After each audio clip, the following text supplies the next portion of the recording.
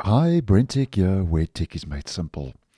So, a couple of days ago, I posted letting you know that in Microsoft Edge Canary, Microsoft is testing an option that when you click the close button of the last tab open, the browser doesn't close but instead switches to a new tab page. Now, I'll leave that video down below because, as I mentioned, this could be a controversial change that Microsoft is testing and could obviously cause a bit of debate in certain circles.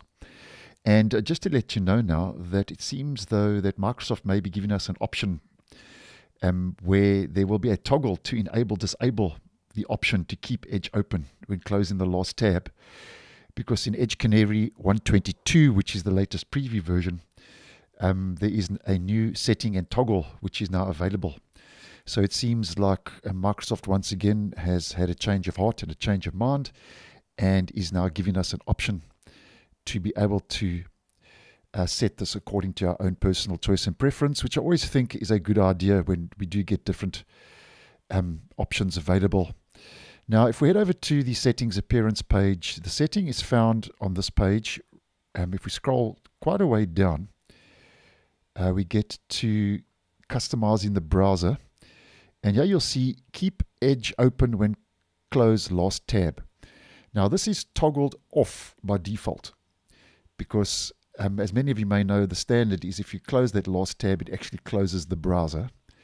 So if we just head back to that settings page quickly in Edge Canary, what they've done now is that if you toggle that feature on, so if we just head back there quickly, if you toggle that, keep the browser open when closing last tab, what it does now is it basically refreshes the new tab page and keeps the browser open as the name says for the actual setting. So if we toggle that on, and as mentioned, that's toggled off by default, and you can see now that if I close the last tab, it just refreshes and opens up the new tab page. So just to show you again, with that setting on, we close the last tab, and there we go. Now it's actually refreshed the new tab page, and there we go. So this might be a nice move in the right direction because obviously it does give a little bit of choice, which I always think is a good thing when it comes to the abundance of settings that is found in the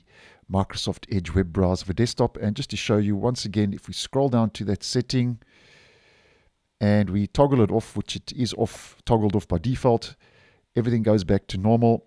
If you toggle that off, it actually closes the browser. So thanks for watching, and I'll see you guys in the next one.